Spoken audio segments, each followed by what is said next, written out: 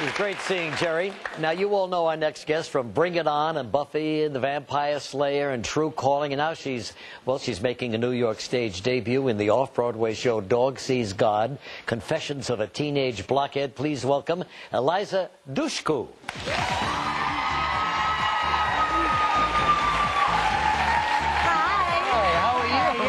Nice to have you here. Thank you very much.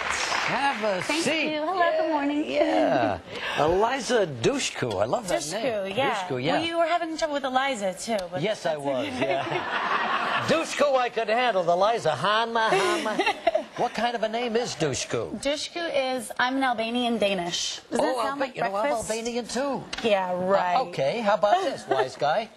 The word for bread is book. All right.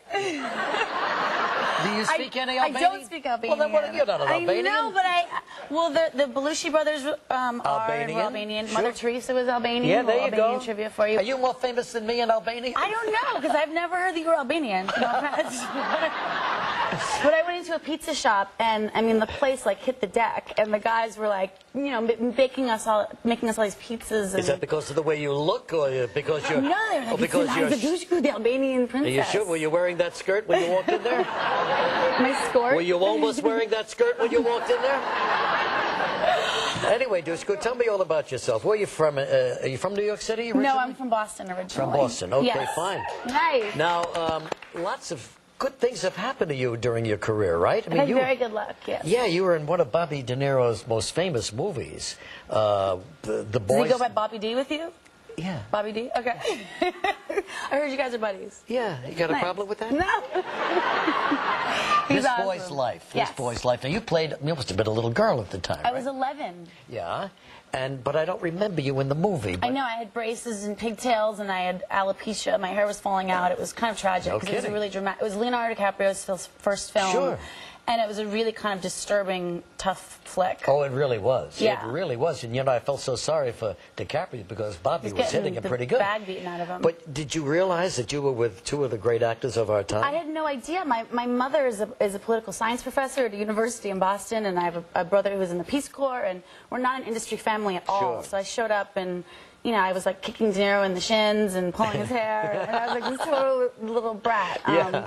And then years later, I went, oh my gosh, I wish I could rewind and have gone back and experience that again. it. But then you played with Bobby in another movie, right? Yes. City by the Sea. Yes. Did you tell him that you were with him in This Boy's Life?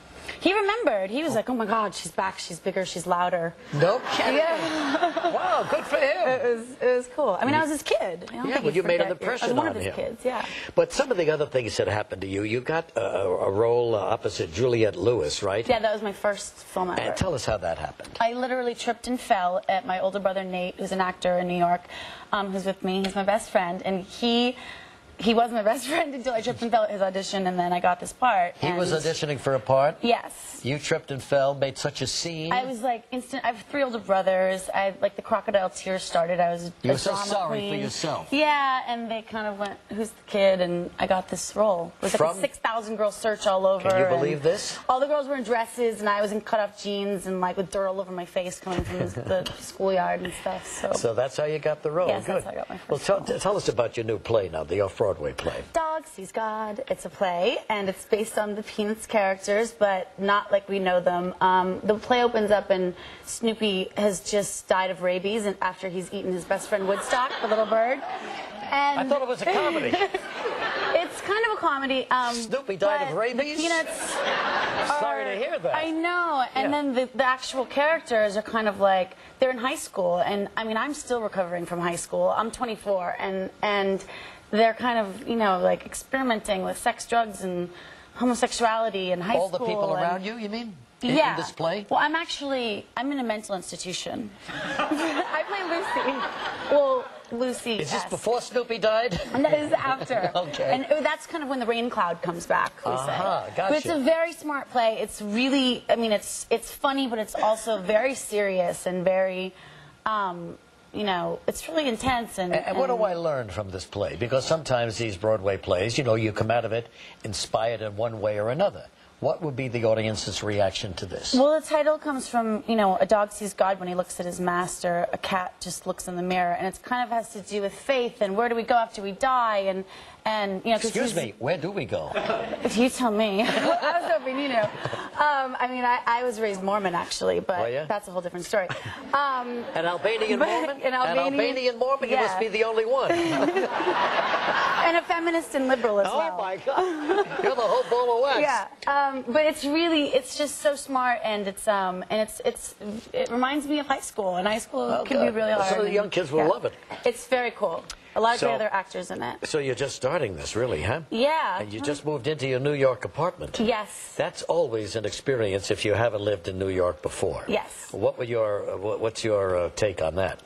The first place I found, the gentleman that sublet this apartment to me kind of went crazy and started cursing me out, and so I had to be gone in like 3 days, and then I have been kind of sleeping around New York. Wait. Really? Sleeping around? I've been sleeping in different places around here. Like, I've been sleeping at my brother's and at my friend Peter's and at. That's great. Thank you. Thanks for that. I guess you missed Gelman and me, right?